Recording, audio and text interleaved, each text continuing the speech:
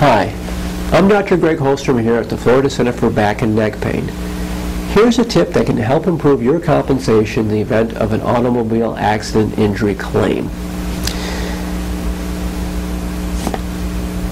Patients often ask, what is the best test to document injury? And the answer to that is, there is no best test, but it depends on what your injury is. It's important in determining a diagnosis to have objective information. Objective information is testing that is information that cannot be influenced by a personal opinion or emotion.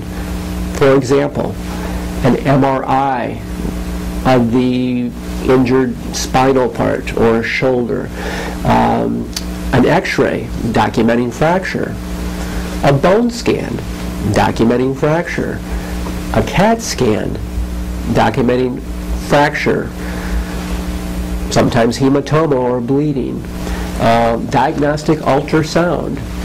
All these tests provide valuable information to help document your injury and determine a course of care that's appropriate for your injuries and your healing.